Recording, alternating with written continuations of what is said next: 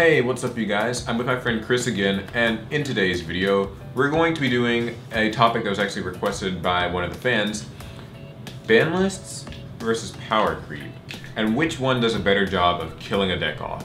So, sort of to preface the discussion, you know, ban lists oftentimes kill decks, they limit stuff, they ban stuff, but power creep can also, you know, hurt a deck too. You know, if a deck if newer cards come out that are just better and make the old deck irrelevant, then the deck can die that way. So we'll just give our thoughts on it. What do you think? Which one do you think does better? I think power creep. Power creep is the most effective. It's not. I'm not gonna say it's more effective, but it's the most effective. And what I mean by that is, okay, you're gonna get more sets consistent. Okay, throughout a year, you're gonna get more sets that come out and release newer cards than you get ban lists. Even though we get a ban list every three months. Yeah, I see what you're saying. Yeah. Yeah. So I mean, power creep will have to be effective, and you just, I mean, if you pay attention to just Yu-Gi-Oh in general, when people talk about Yu-Gi-Oh, somebody always says, oh, well, wait till this card comes out. When this card comes out, I'm gonna do this, and that's true. You know, and not, oh, wait till the ban list. Like you hear, wait till this card comes out more than you hear, wait for the ban list. Oh, wait for the ban list, because and the thing about it is like the ban list is totally unknown. Yeah, like, that is true. It'll throw you for a loop every time, but you can be sure that new cards will power come creep, and except like, you know, we get exclusives. Like I think maybe later. Part of the power creep equation could be that not even necessarily that it's power creep, but just because these cards are newer, people choose to play them. Like the example I always give is like, you know, excluding Blaster, of course, Fire Fists have like everything at 3. Like remember, like Spirit came out and it got like limited immediately, and then there was a time when like Wolf Park. It would have been too crazy. Remember, like Wolf Park went to 1, then it went to 2, and it went to, and like, you know, people were like, oh, Tinky needs to. Tinky with the 2. Yeah, and then Tinky went to 2 and all that stuff. So like, but have you noticed all those cards are at 3 now, and Fire Fists still aren't relevant. And you know, maybe that's partly because new stuff comes out and people are just more drawn to, you know, like, oh, new cards. You know, I should just play them because they're new.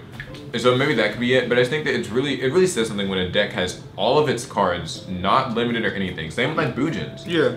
You know, same with Boojins, same with, you know, Medolce. Like when they were supposed to be like good.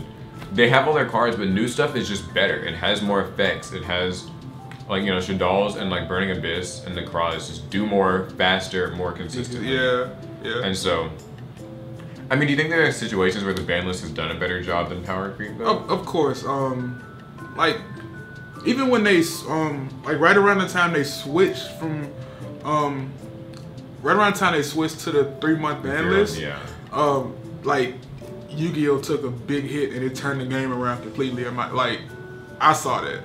I saw the game turn around because the game was on its way out the door.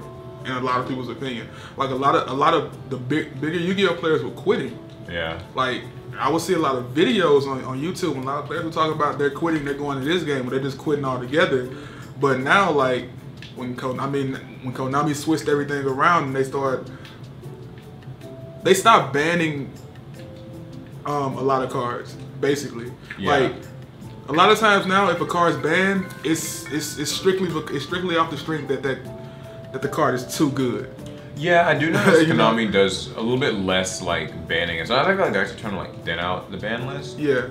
Like it sometimes feels like because you know, like they're like doing the errata stuff or whatever. So sometimes it feels like, you know, okay, maybe the idea is we'll just creep things out. We'll just release new stuff and it'll just like get rid of the old stuff in players' heads. And we don't have to use the ban list except for emergencies. I think one of the big emergencies I always think of is like Infernities. Yeah. That was definitely one of those situations where like they had a tough time creeping it out. Like they had a horrible time creeping it out because the deck stayed relevant and it kept adapting. Like exactly, it was never a time when the deck wasn't good. Yeah, and it just kept like until they, you know, hit. Yeah, they had to neuter it. They had to like neuter it. They hit the barrier, the Archfiend. I mean, because even when they first hit barrier, they were like, okay, well, that's the end of it. And they hit barrier to 1 and it still did stuff. Yeah. So they had to just be like, no, Archfiend to 1, no more. Exactly. You know what I mean? Like, Archway was the problem because like it searched out the whole deck. Yeah, it searched everything. It searched out the whole deck, and it was at 1. I mean, it was at 3. And people realized you didn't even need like. I mean, you could still use your barrier, but like things like Raigeki Break, things like Infernity Break, and like Wiretap did pretty much just as well a job. And so, yeah. I mean, I think that in special cases, the ban list is obviously the more effective one. Yeah, like if everything in your deck is ban limited, then of course your deck's dead. But sometimes it feels like power creep actually does a more like slow, toxic, draining a deck like a power. Exactly, because you're still gonna have some players that play those decks. They cling to them after the new stuff comes out for other decks, and the other decks are clearly better now. So, but you're still gonna have people that still play those and they still do well with them. Yeah, and it just like I think power creep's more effective still because like you're gonna get more. Like just like I said in the beginning, you're gonna get more new cards than you get ban lists. And it's a good point. I agree with like that. That's like when at the end of the day. That's what it all comes down to, the fact that what do you get the most? Like ban lists, a lot of times they're unpredictable. Yeah, So and like now, I mean now it's like they're completely unpredictable because like they'll come out of left field and give us like a Raigeki back, or they'll come out of left field and throw us something like a Heavy Storm. Just some stuff that we don't like, some stuff that we can't predict. You know, like so maybe like would you say that the ban list is it's more effective at like killing a deck or like changing a format? Yeah. But it's because it's unpredictable and because you can be sure that new stuff will come out.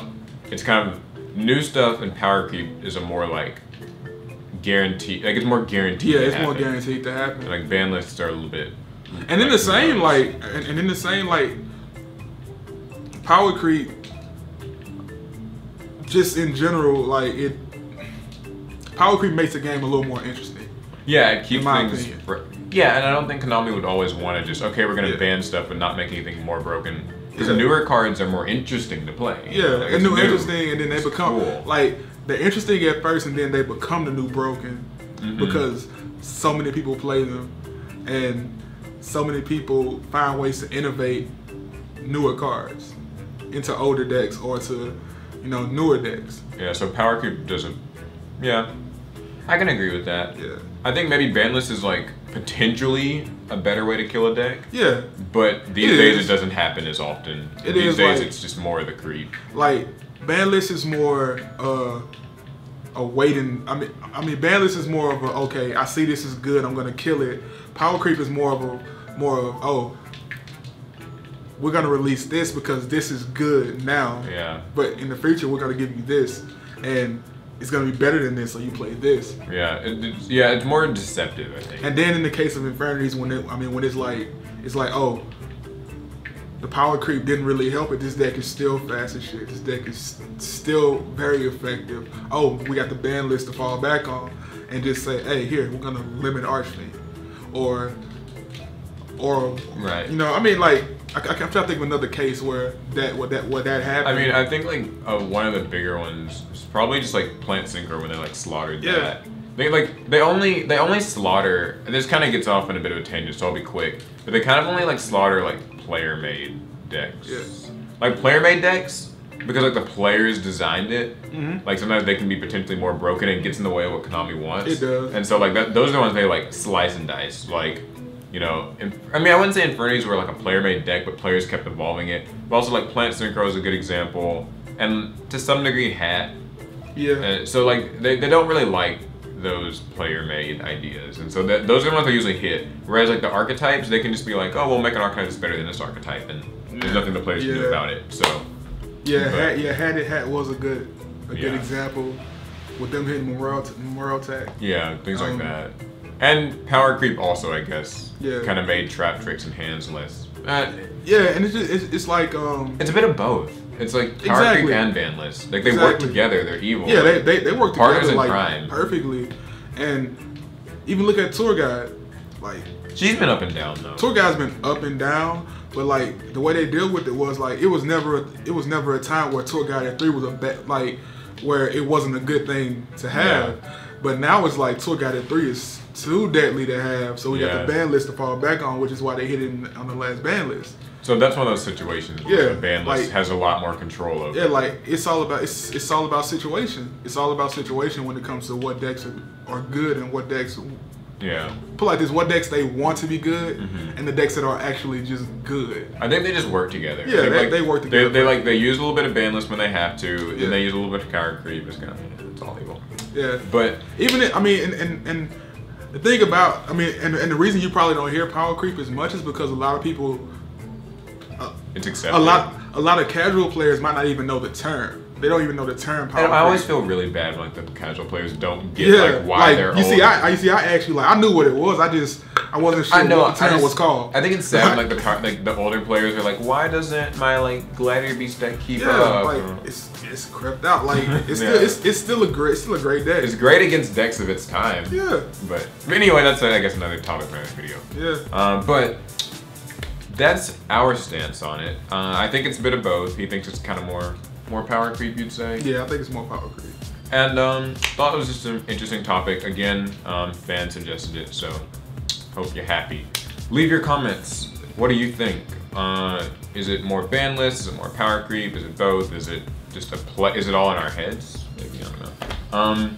And thumbs up if you liked it. Also remember that I am doing monthly giveaways. This month you can win one of 3 Yu-Gi-Oh! Chibi playmats. So there's like the Yugi, the Kaiba, and the Joey one. And you can win one of them. Link in the description for how to enter. You just have to subscribe to this channel and you can get additional entries by following me on Facebook, Twitter, and Twitch. So yeah, hope you enjoyed the video. Subscribe for more Yu-Gi-Oh! And we'll catch you guys later.